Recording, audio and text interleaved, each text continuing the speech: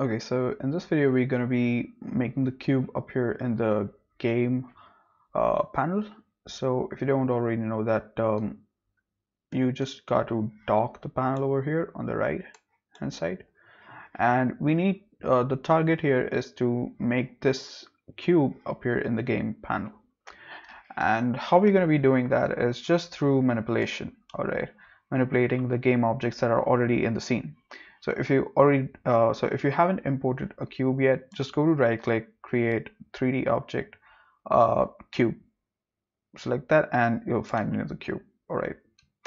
Okay, so I'm just gonna make this appear. Sorry. So I'm just gonna remove this because there's already one cube over there.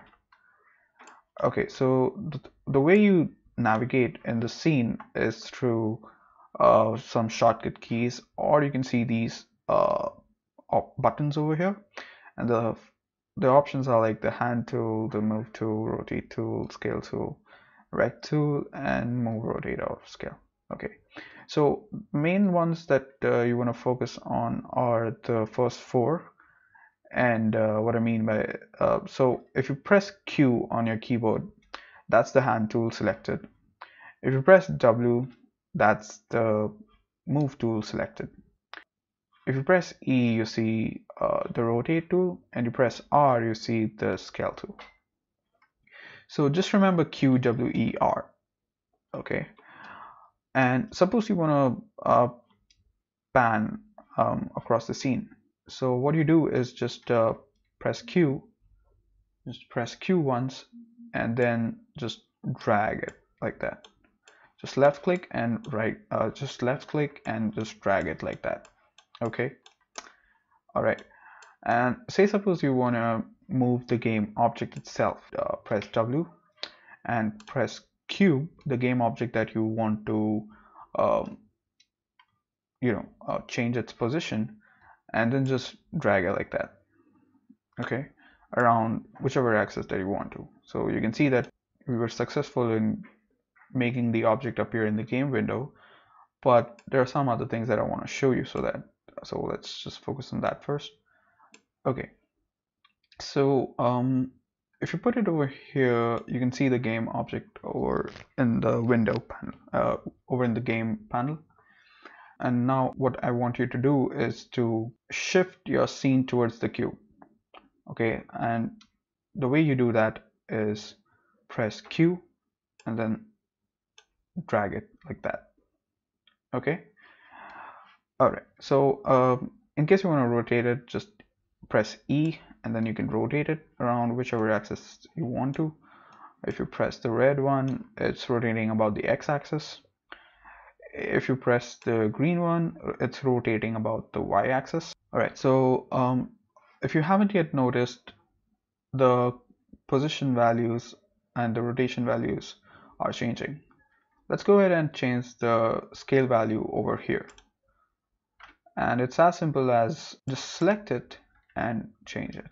Okay, so you know how to pan, you know how to move a game object, you know how to rotate one. Also, you know how to scale one.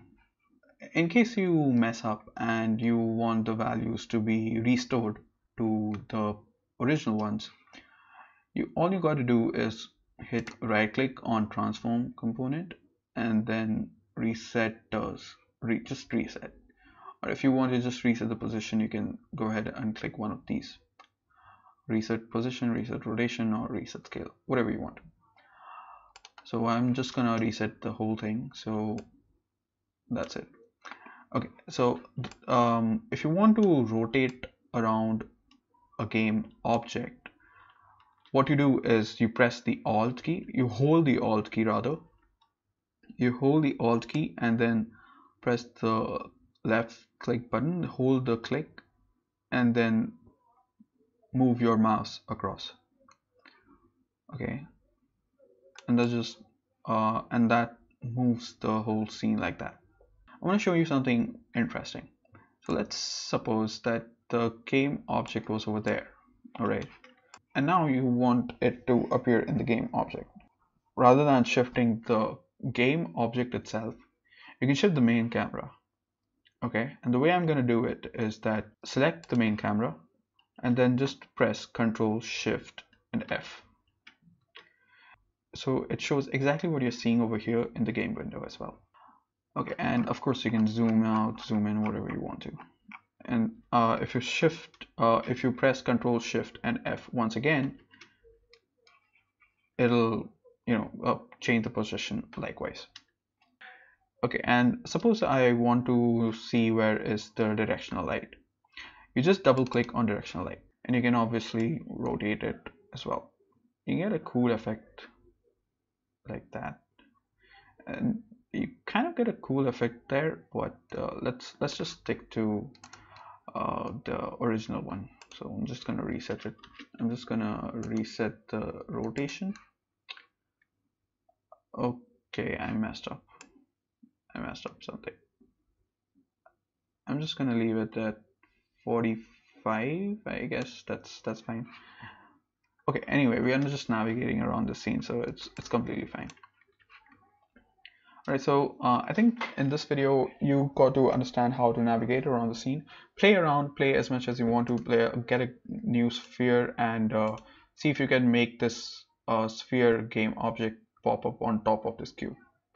If you can do that, then at least you understand how to make stuff in Unity, and it's already like it's pretty much the basics of level design in Unity. So if you can do this, that's a good job.